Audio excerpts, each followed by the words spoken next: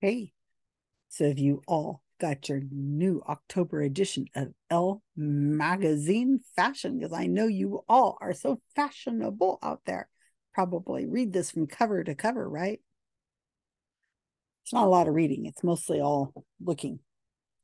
So I have published in page 89. Dun, da, da, da, one page only. It's called Mediums Are the New Therapists. I didn't write it.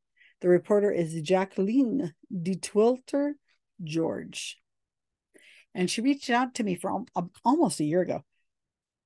And my gosh, you guys, this smells so much. I'm not really a smell kind of person, especially, strong smells. Lots of people seem to have that issue.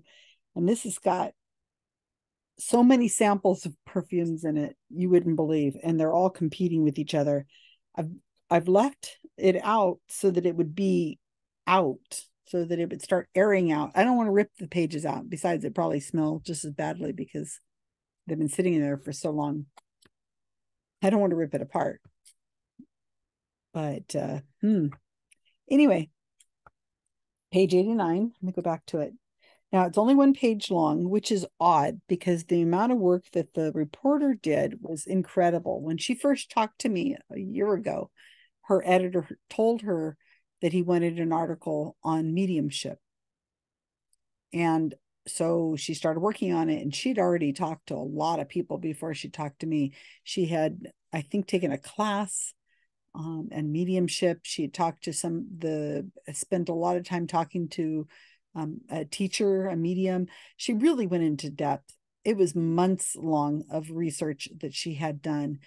And the reason she was given to start on this project does not appear anywhere in the article. So it's fascinating how you start off with the story idea, and then by the time you're publishing it, it's not close.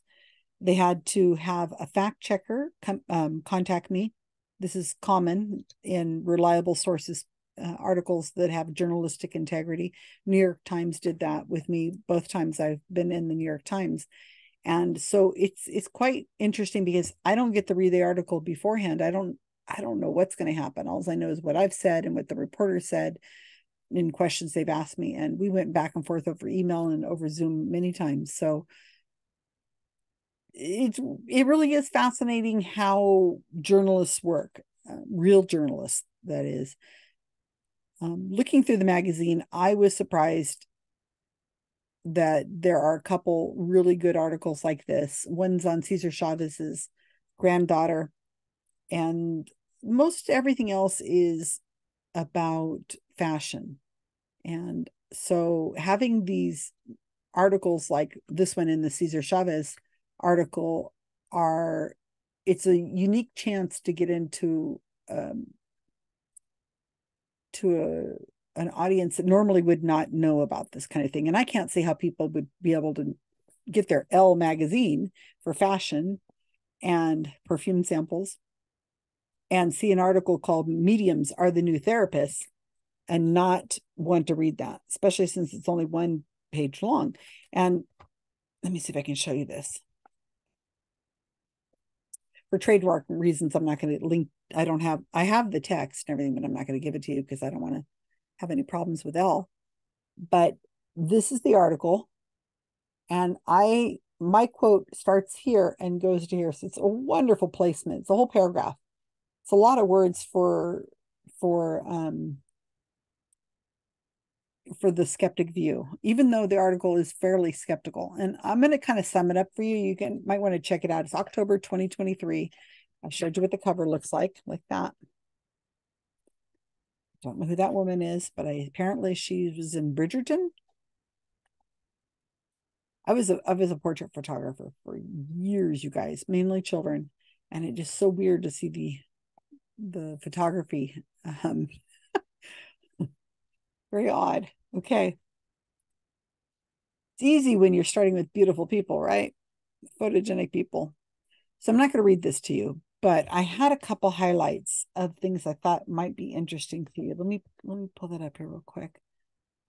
because I highlighted a couple things that I thought were important to understand. Okay, so the article is called Mediums Are the New Therapist.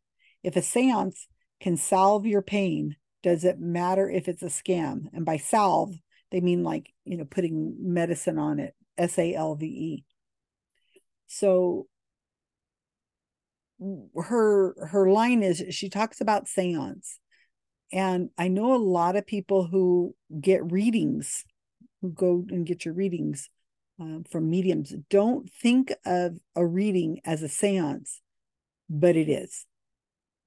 So it's a modern seance with the lights on. It's a different style, but all of this is mediumship is all seance. And sorry to tell you that, but that's just kind of the way it is. So her point is that if mediumship or seances, people go and get it done, is it okay for it to be not real, and does it help? I mean, if you go and you get helped, then is it okay to have been lied to, that kind of thing? Really interesting. So I'm just kind of giving you that. She says she had to do a lot of research, like I said. One of the points she makes is that as of 2023, mediumship is everywhere, and it really is. She says that some of the research she had done, according to some research group that I've never heard of, they said that mediumship did weather the economic problems of the pandemic. And I can tell you that is true. They managed to weather it and grow massively. There are mediums, astrologers, tarot readers, psychics of all kinds everywhere. TikTok just exploded with them. I mean, you didn't even have to have a website. People just put up an account and said, I'm able to read your palm. Just send me a picture of it or put it on the screen, or heck, I don't even need to see your palm. I'll just read it. It's just, and people were throwing money at them. So absolutely, this is massive. Now, the reasons for that, probably because we were in lockdown. A lot of people are spending a lot more time on their phones and on the computers. Also, possibly because there was so much starvation of human contact. We needed to be in contact with each other. It was a very scary, lonely time. People were, we lost millions worldwide from COVID, and lots of questions. Economic downturns. Am I going to get a job? Are they going to come back? So there's a lot of questions. So mediumship, psychics, all that kind of stuff, astrology just soared. The problem with it was, for the medium perspective, is that there was a lot more competition, because somebody could undercut you very quickly. And if you weren't the most pleasant or available medium, there was always another medium who was going to take over your clientele, no problem. So if you got a bad review or you said the wrong thing, then people moved on fairly quickly to somebody else, because there's always somebody who's going to take on your clientele. So the business of world of mediumship and psychics exploded, but each individual who was an established medium probably felt like they suffered. This analysis that the reporter looked into, she says that in 2023, it reached $2.3 billion in sales, mediumship. I think that's way low, because a lot of mediums rely on cash sales, cash apps, PayPal, and Apple Pay, and those are not going through some sort of reporting to whatever governmental agencies for taxes. Here in the United States, it's IRS. I'm sure they're not taking all that money and reporting every nickel, dime, and quarter. So I think that $2.3 billion is probably closer to like $6 or $7 billion this year. I have no facts. I just have anecdotes, but that's what I think is going on. So the other thing I wanted to say is that the reporter, she says that she found a few studies. Now, she says these aren't good studies. They were small. They were peer reviewed, which is important, but they're very, very small studies of people who had been given a mediumship reading, were in contact with their loved ones, and said they felt better afterwards. And I'm not surprised because mediums aren't going to tell you bad things. They're not going to say that your family member is never wants to talk to you again. And, they're not going to say anything negative because they want to say positive things because they want you to come back. They'll say, your family member might have been a toxic person here, but now they see the error of their ways and they want to apologize for the way they treated you and the mean things they said and the behaviors they had that maybe divided you two. They're going to say those kinds of things. They're not going to say, that they're in pain and that, the world is, it's awful over there or anything like that. There are some that will, and that's completely different from the mediumship that I'm used to. There are people who will prey on you, saying there's a curse on your family and you have to pay up. And oh my gosh, it's really bad. That's a whole different kind of wing of mediumship. But what I'm talking about is the celebrity kind of mediumship, that kind of stuff. So, this reporter says that people supposedly have felt better after they've had their reading. And like I said, I believe that's true. She says that there may be additional benefits from talking openly with people who have experienced similar events, similar life events, tragedies, sudden death, long drawn out deaths, and so on. And visiting a medium may offer the bereaved an opportunity to apologize, almost like play acting. And that's probably true. I totally believe that, writing a letter with your thoughts and your feelings and your what you really think, and then lighting it on fire or throwing it in the water or doing something like that, just therapeutically, I'm sure that's really healthy. Speaking out loud, writing a poem, writing in a journal, I think those things are probably really good. And I'm not a grief therapist, so I don't know. I'm not licensed, and neither any of these psychics. But I do know that I think I've felt better talking out loud about issues, and you kind of come to a place in your mind where you feel better about it. You've worked it out. Or if you talk to somebody who's had similar experience, especially if they're very sympathetic and they're listening and they're not trying to interrupt you and say, oh, well, here's what happened to my little, here's what happened in my case, and that kind of thing. Those people steer away from. But people who are very good listeners, like somebody you're paying to listen, like a medium. So I get that speaking to somebody else and talking about your grief is probably a good thing. And I like how she says it's like play acting. I think that's really clever. She says that. So she says that, they're not going to give you negative messages. So people are going to feel like they've gotten something out of it most of the time. Here's what she says that is she starts to get into the meat of this article. She says the mediumship psychic industry has little to no ethical governance. And that's 100% true. The ethics are just out the door. I've been to many readings where the website says this is for entertainment only. And then when you get into the reading, there's no entertainment there happening at all. That's just something, a disclaimer on the website for no apparent reason at all, except to keep people from being sued. I think they think it's going to save them if they tell somebody something and then that person harms themselves or harms somebody else because of something that was said, or doesn't get medical treatment when they should be, or whatever.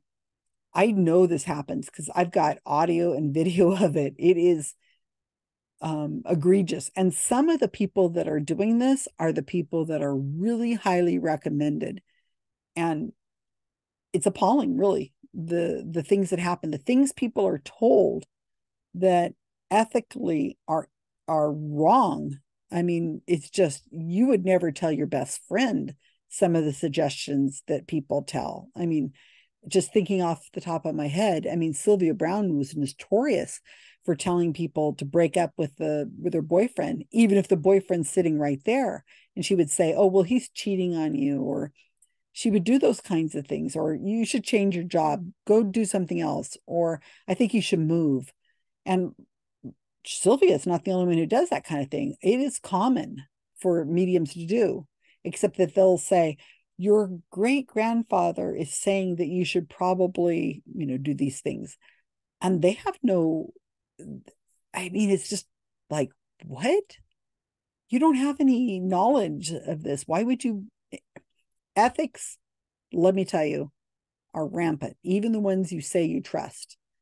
It's one thing to go see somebody in a religious aspect. They have a lot more training, or even a really good friend of yours that you're having a conversation with. At least they kind of know you and they can understand. But okay, going back to the article, she says that the industry has no ethical governance, and that's absolutely true, even when they try. And any that does exist is based on the belief that mediums can actually talk to the dead, which is, to put it mildly, up for debate. And there it is right there, is that even when they say they're trying to be ethical and they're trying to help, they're making the assumption that you can communicate with the dead. And there's no skepticism. There's none whatsoever. The only thing I run into when I talk to the people who believe in mediumship is they'll say, "This particular person is a problem. I've had a problem either with them financially because of scheduling or money, or they'll say, I didn't get anything out of it," or they'll say, "The person didn't connect with me really well. I didn't feel a lot of connection to that medium." They'll say that kind of thing, but they say it's just this medium. The other ones are okay. And so when you've already got that mindset that this is definitely real, well, I don't know how you could, talk them out of it. That's where they are. So ethically, they already believe that it's real. They just haven't found the right person yet. So that's a little bit of a problem when it comes to ethics again, because you just keep going from one to the next, to the next, to the next. So the last thing she's kind of saying in this article, and I highly recommend you reading it. I don't think it's online anywhere, at least I haven't been able to find it. It seems to only be in the print version. Is she says that the placebo effect is tremendously powerful. And of course that's true. I mean, placebos are very powerful.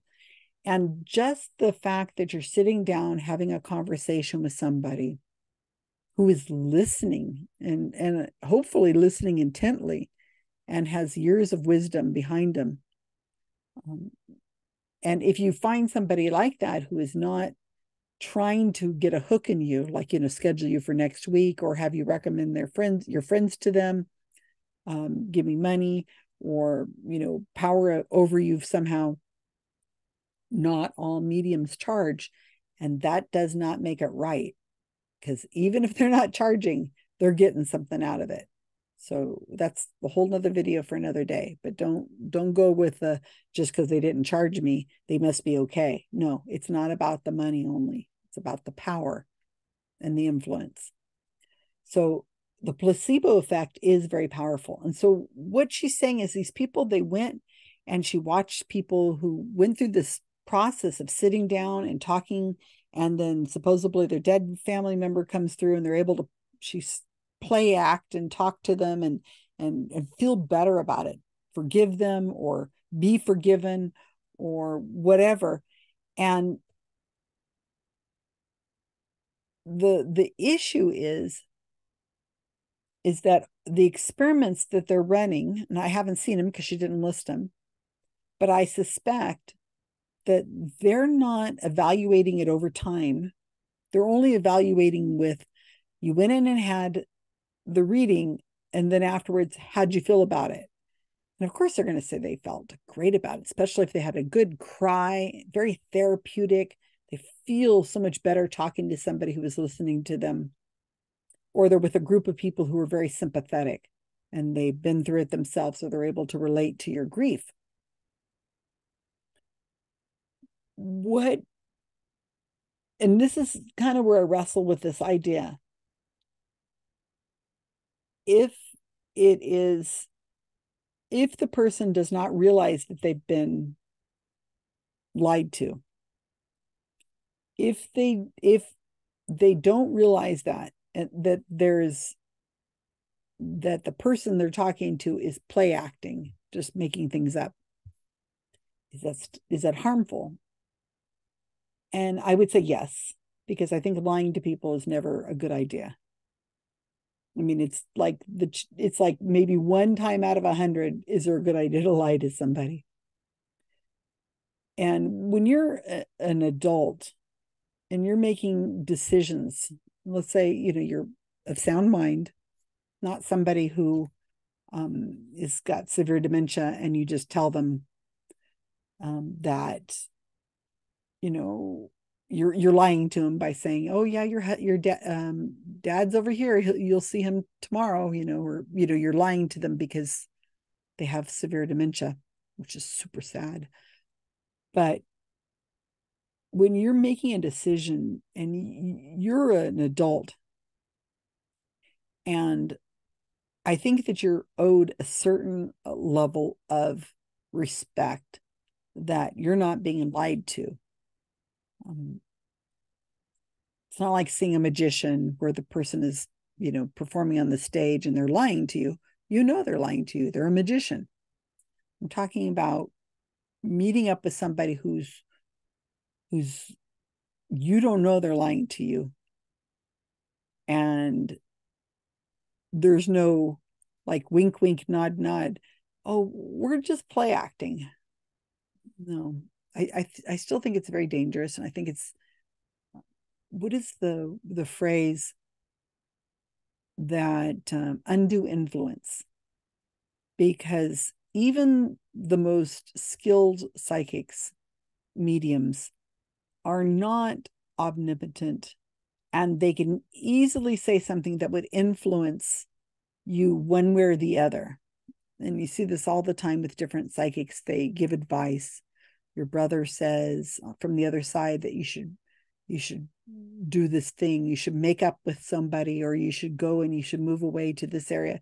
They offer this kinds of advice, and as I said, they don't really know what's best for you. So it is a form of undue influence, whether they know or not. And ethically, I don't think it's a great idea. If you go into it like you go to a Halloween festival, it's October here, and you go get a reading from somebody at a Halloween table, and you get a handwriting analysis, or you get your palm read, or you see a psychic or whatever, the disclaimer is that you're at a Halloween festival, or a party or something like that.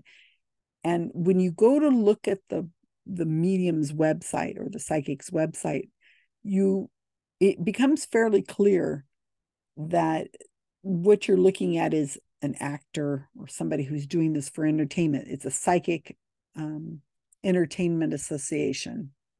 The PEA, it's an actual thing, where they are people who you hire to be psychics, and they're called mentalists. My boyfriend's a mentalist, so I know this well. And if you look at their website, they're magicians and they're just doing this as like an acting. It's like an act. You can tell. But if you look at the website and it's not, say, book me for your bar mitzvah or book me for your birthday party or something like that, and it's bereavement and that kind of thing. Well, now we're into the world of somebody who's not licensed to deal with grief, who is now assisting people in grief. And I think it's dangerous. I think it's very dangerous. You might argue with me and say, I've never had a problem. Well, that's true. Lots of people who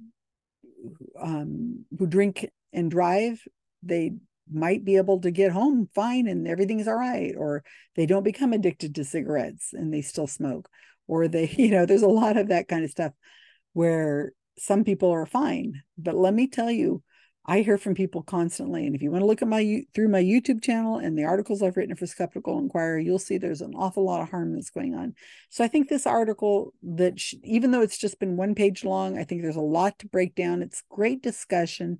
I think it's a really great place to have a conversation. So if you're one of those people who's already tends to be skeptical about mediumship, and you want to have better conversations with people who do believe in mediumship, you could start with an article like this, because it's raises some really good concerns and raises a lot of really great ethical decisions. So Elle Magazine isn't where you would normally think that this would be a great place to go pick up your reliable source discussion material. It's a fashion magazine after all. But I think this works well. And because it's a fashion magazine appealing to apparently mostly a certain subset of the world, apparently this gets millions of views.